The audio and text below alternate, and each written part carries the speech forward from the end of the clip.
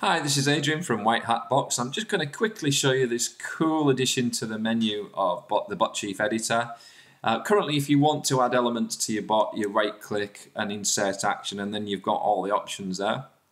Now, if you hover over this action tab here, the options all shoot out and you can pin them there, and that means you can drag them in instead of the right clicking and choosing one. So you can just get hold of one and drag it in, and that's your next element of your bot quickly into line. And what's more, you can drag the order of them as well. You can grab hold, just move up and drag them around into shape, and that makes it a lot easier for you.